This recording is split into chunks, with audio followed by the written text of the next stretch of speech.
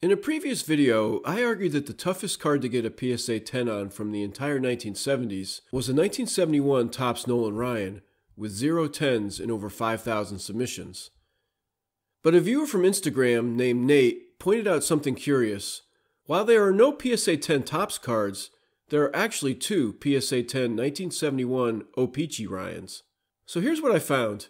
PSA has graded 255 71 O-Pee-Chee Ryan cards and given two PSA 10 grades, for a rate of 0.784%. PSA has graded 5,076 71 Topps Ryan cards and given 0 10s. If PSA gave 10s to the Topps cards at the same rate as the O-Pee-Chee cards, there'd be 39 Gem Mint 10 examples. I also found a similar pattern with the Hank Aaron cards. PSA has graded 98 71 O-Pee-Chee Aaron cards and given out two 10s, for a rate of 2%. PSA has given out twice as many 10s for the Topps cards, 4, but there were 36.5 times the submissions. That equals a rate of 10s at only 0.112%.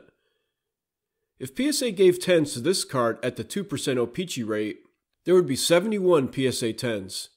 Can you imagine PSA giving out that many 10s for a 1971 Topps card? Then I looked at how differently PSA grades the 1971 O-Pee-Chee versus Topps sets. PSA has only graded 21,300 O-Pee-Chee cards, less than 7% the number of Topps cards.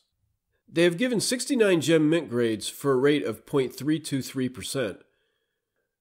But there are only 242 1971 PSA 10 Topps cards, for a minuscule rate of 0.0774%.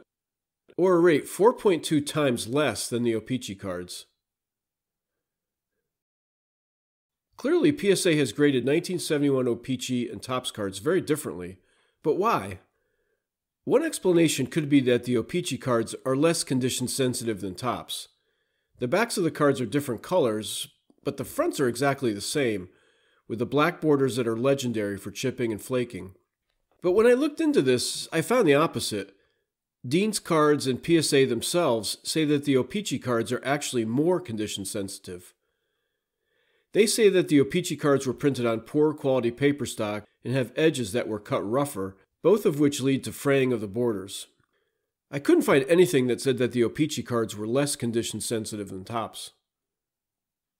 So what do you think? How do you explain why PSA gave Gem Mint 10 grades to two 1971 O-Pee-Chee Ryans and 0 for the Topps versions, which have almost 20 times the submission rate?